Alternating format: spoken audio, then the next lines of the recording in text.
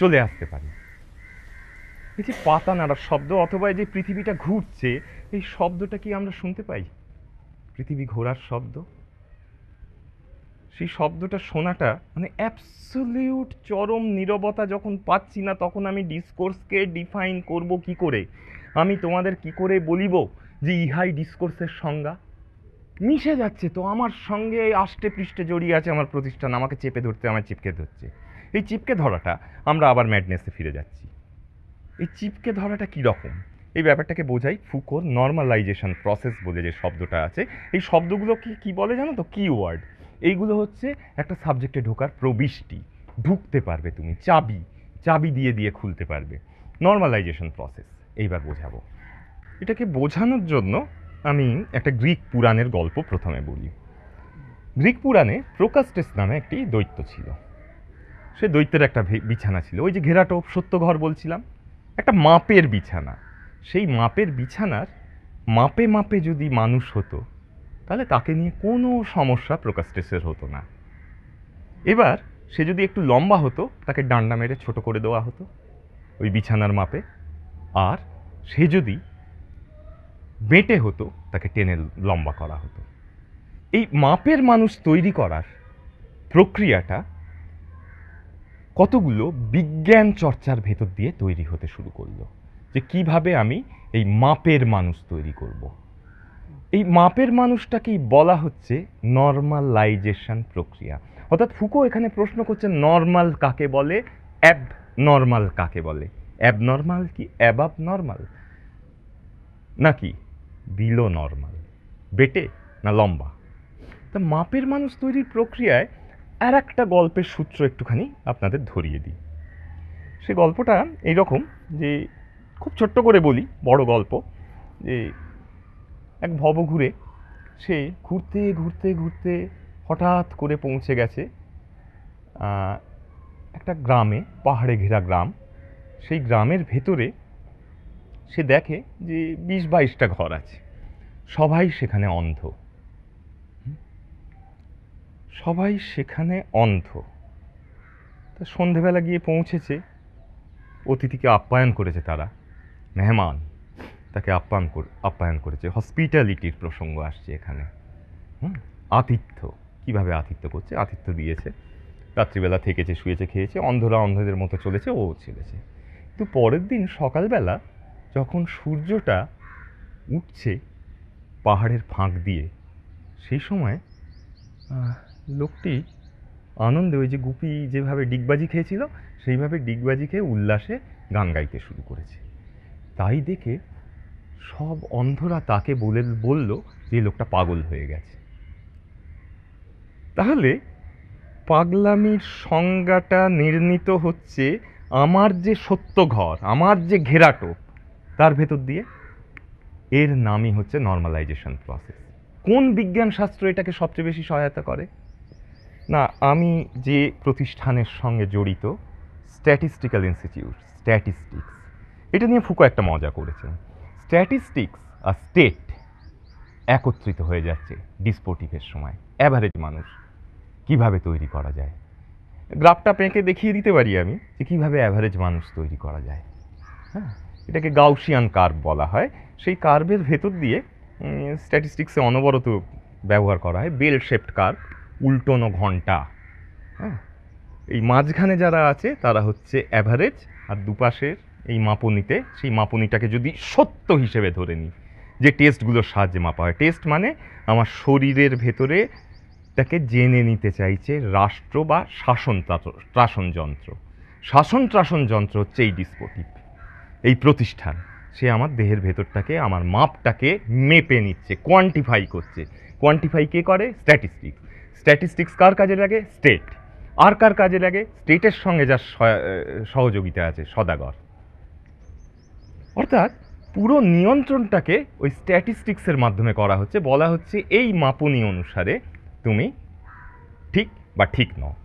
এবার দেখুন, এর নিজের ভেতরেই কিন্তু অন্তর্ঘাত আছে। 3টে রিপোর্ট আমি পাশাপাশি রাখছি। এই পশ্চিমবঙ্গের শিক্ষা ব্যবস্থা নিয়ে 3টে স্ট্যাটিস্টিক্যাল রিপোর্ট তৈরি হয়েছে। একটা প্রতিটি ট্রাস্ট, একটা মহাত্মা টাটার অনুদানে সেন্টার সেন্টার থেকে, কলকাতার এই যে সোশ্যাল সায়েন্সের সেন্টার আছে সেখান থেকে একটি কাজ, মহাত্মা টাটা তো প্রচুর অনুদান দেন, সেখান থেকে একটি রিপোর্ট, এবং ইউনিসেফের অনুদানে আরেকটি রিপোর্ট, সব কটার ক্ষেত্রেই স্ট্যাটিস্টিক্স কোয়ান্টিফিকেশান ব্যবহার করা হয়েছে, আসারের রিপোর্ট। তা এই তিনটে রিপোর্ট যদি পাশাপাশি রাখেন 3 রকম সিদ্ধান্তে আসবেন আপনি। তার মানে কোথাও একটা ক্ষমতা গন্ডগোল পাকিয়ে ফেলছে, ক্ষমতা দেখতে পাচ্ছে না সেই জায়গাটা। 3টে রিপোর্ট একেবারে কন্ট্রাডিক্টরি বললে তো মানে কি বলা যাবে তাকে, অসম্ভব ব্যাপার। অর্থাৎ পশ্চিমবঙ্গের শিক্ষা ব্যবস্থার হাল এই যে আপনারা শোনেন না যে 28তম স্থানে আছে, স্ট্যাটিস্টিক্স দিয়ে তো মাপা হয়েছে। হ্যাঁ, ও ডেনমার্ক 1 নম্বর স্থানে, সুখী দেশ। হ্যাঁ, সেখানে ডলফিন মেরে আনন্দ করা হয়। তো এই মাপনির ভেতরেই গোড়ায় গদত রয়েছে, নিজের ভেতরেই অন্তর্ঘাত রয়েছে। অন্তর্ঘাতটা দেখুন 11/9-এর ঘটনা। আমি যদি ফুকোর প্যানঅপটিকন বোঝাতে যাই, প্যানঅপটিকন সব দিকে নজর রাখেন, তাহলে ওয়ার্ল্ড ট্রেড সেন্টারের ওই বিল্ডিংয়ে হঠাৎ করে বিমানটা গিয়ে ধাক্কা দিল কী করে? তখন কি প্যানঅপটিকন চোখ বুঝেছিলেন? প্যানঅপটিকন যিনি সব কিছু দেখছেন, নজরদারি করছেন, আমি এর আভাসটা এর আগেই দিয়ে রেখেছি যে আমাকে চারদিক থেকে নজর করা হচ্ছে, আমি কি করছি না করছি। আকাশের আমার মাথার উপরেই স্যাটেলাইট আছে, সে নানা রকম রে ফেলছে। এই প্যানঅপটিকন নর্মালাইজেশন প্রসেস চাইছে, কিন্তু নিজেই সামলে উঠতে পারছে না। ক্ষমতা একমাত্রিক হয়ে থাকতে পারছে না, ক্ষমতা তাই বহুজাল বিস্তৃত করছে। কিভাবে বহুজাল বিস্তৃত করে? এটার ইংরেজিটা হলো পলিমরফাস পাওয়ার স্ট্রাকচার, এই বহুজালের যে অন্তর্জাল। এবার 11/9-এর ঘটনাটা বললাম, এই ঘটনার পরে বেশ কিছু ডকুমেন্টারি তৈরি হলো, ফিল্ম। তাতে দেখা গেল যে বুশ, প্রণাম করি তাকে, সেই ভদ্রলোককে, কারণ আমাদের স্বপ্নের দেশের বাসিন্দা তিনি। তা সেই বুশ নাকি আগে থাকতেই ঘটনাটা জানতেন, তথ্য সমেত। একাধিক ডকুমেন্টারি তৈরি হলো, প্যানঅপটিকন সজাগ আছে।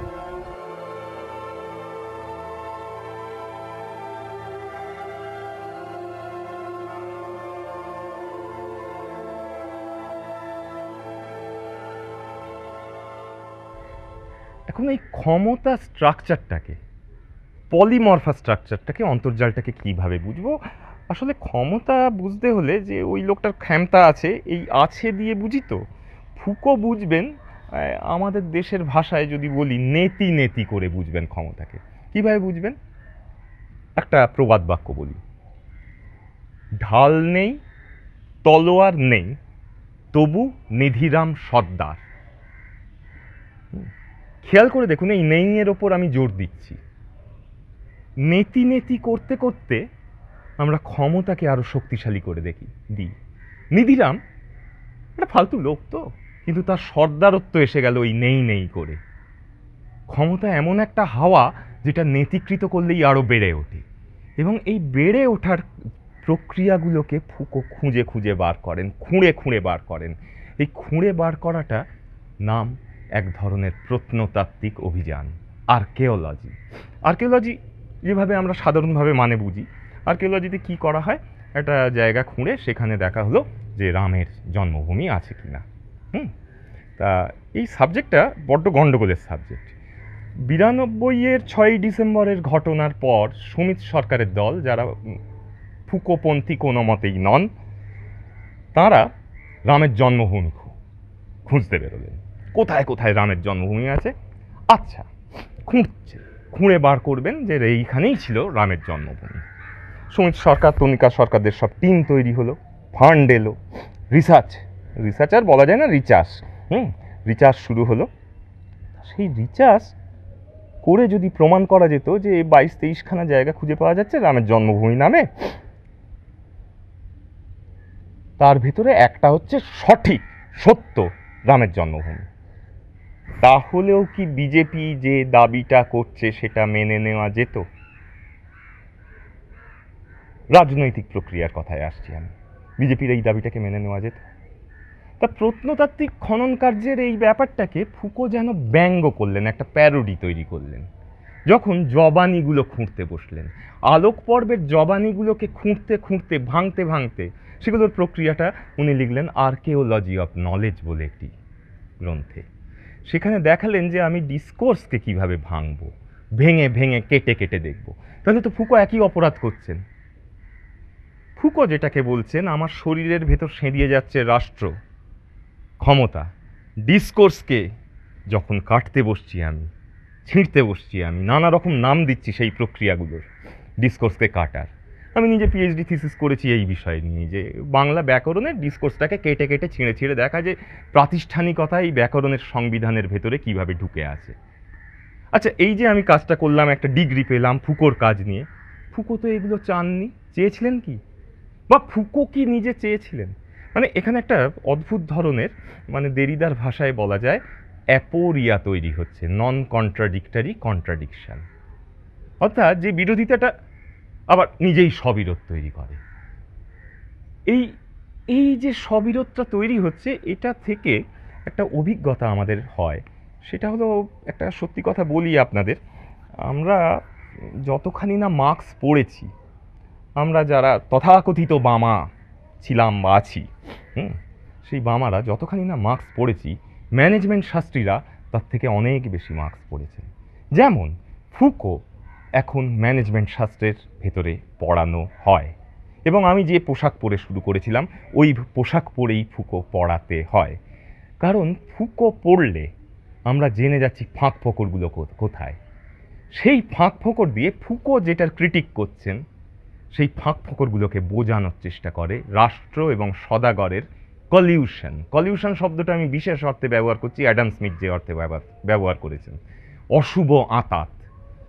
তারা এখন ফুকো পড়তে শুরু করেছেন, এবং এখন নয়, দীর্ঘদিন ধরে পুলিশ একাডেমির ভেতরে ফুকো পড়ানো হচ্ছে, যাতে আমরা বুঝতে পারি যে ফুকো যেটার সবচেয়ে বড় সমালোচক, শাসনতান্ত্রিকতা বা গভর্নমেন্টালিটি। এ শব্দটা এইভাবে ভেঙে পড়ুন, গভর্নমেন্টালিটি মানে শাসন করার মানসিকতা। অর্থাৎ ফুকো স্বয়ং নিজে এখন একটি বস্তু হয়ে উঠছেন, অধীত বিষয়, ডিসিপ্লিন। আমাকে লিখতে হচ্ছে যে আমি ফুকালডিয়ান, অধীত বিষয় হয়ে যাচ্ছে। এটা কি অবস্থা জানেন? মনের মধ্যে নিরবধি শেকল গড়ার কারখানা, একটা শেকল ভাঙে যদি গড়ে ওঠে চারখানা। এই শেকলগুলো ভাঙতে ভাঙতে ভাঙতে ভাঙতে আমি ফপাস করে বসে পড়ি। যত শেকল ভাঙি, শেকলগুলো যেন আষ্টে পৃষ্ঠে জড়িয়ে ধরে, আর পারি না। এইরকম একটা অবস্থায়, যেখানে এই যে নন কন্ট্রাডিক্টরি কন্ট্রাডিকশনগুলো ফুটে ফুটে ওঠে, তখন যেন মনে হয় আমাদের আর কিছু করার নেই আর কি। সেই মিথ অফ সিসিপাসের গল্পটার মতো, যে পাথরটাকে যতবার ঠেলে ঠেলে ওপরে তুলতে চাইছি, পাথরটা আবার নিচে পড়ছে। ওই বলছিলাম না, মনের মধ্যে নিরবধি শেকল গড়ার কারখানা চলছে। ফুকো একটা শেকল হয়ে যেন ধরা দিচ্ছেন এখন। আমাকে পড়াতে হচ্ছে, ইউজিসি কোর্সের ভেতরে পড়াতে হচ্ছে আজকাল। এই রকম একটা অবস্থায় এই আত্মর আবাদ, নিজেকে আবাদ করব কিভাবে, নিজেকে ভালো রাখবো কি করে, নিজেকে ভালো রাখার সঙ্গে এই যে সারা পৃথিবীর, এই যে মানুষ না মানুষ, পৃথিবী কেন বলছি, সারা মহাবিশ্বের ভালো থাকা মন্দ থাকার প্রসঙ্গগুলো আজকে যেন এগিয়ে আসছে। এই মুহূর্তে একটা কথাই খালি মনে পড়ে, ফুকোর হিস্ট্রি অফ সেক্সুয়ালিটির প্রথম ভলিউমটার শেষ চ্যাপ্টার, সেটাই বারবার করে পড়তে ইচ্ছে হয়। মানুষ, হ্যাঁ মানুষ, এই মানুষ নিজেকে এমন একটা জায়গায় নিয়ে এসেছে, সেটা এই নিউক্লিয়ার পাওয়ার। ফুকো পলিটিক্যাল মন্তব্য করছেন একদম। এই nuclear power plant, nuclear bomb, Manhattan project পরবর্তী বিজ্ঞান, এটা আত্মঘাতী প্রকল্প। এই আত্মহত্যাটা সমগ্রের আত্মহত্যা। যে আমার শরীরের ভেতর সেঁধোতে চাইছে, আমার শরীরটাকে দুমড়ে মুচড়ে ওই প্রোকাস্টিয়ান বেডের ভেতর রাখতে চাইছে, যেটাকে ফুকো বলবেন দুটো ভাগে ভাগ করে নিয়ে বায়োপলিটিক্স, পুরো বায়োলজিটাকে জেনে নিয়ে একটা রাজনীতি, ডিএনএর ভেতর ঢুকে যাচ্ছে, তার ভেতরে চোখ রাখছে রাষ্ট্র, সদাগর পোষিত রাষ্ট্র, স্পন্সরশিপ পায় তো সদাগরের কাছ থেকে, রাষ্ট্র মিনিমাল হয়ে যাচ্ছে। এই অবস্থায় আমি কি করতে পারি? সমগ্র মানুষ এই পৃথিবীটাকে এমন উষ্ণ করে তুলছে, এত বাড়িয়ে তুলছে, এত গরম করে তুলছে, সেই গরম জায়গাটায় নিজে আরো কুঁকড়ে যাই। কোন পথ নেব, কোথায় যাব? নিজের শৃঙ্গার, নিজের আবাদটাকে কিভাবে করব যাতে বিরাট আমি। আমি তো শুধু আমি না আমির ভাগ দিয়ে শুরু করেছিলাম, এবার আমি বলি যদি আমি আর না আমি মিলে যায় এক জায়গায়, এই ভয়ঙ্কর ম্যানহাটন প্রজেক্ট পরবর্তী বিজ্ঞানটাকে যদি একেবারে নস্যাৎ করে দিতে পারি এইখানে বসে, আমার প্রতিষ্ঠানে নয়, সেই বসার জায়গাটাও আমি পাচ্ছি না।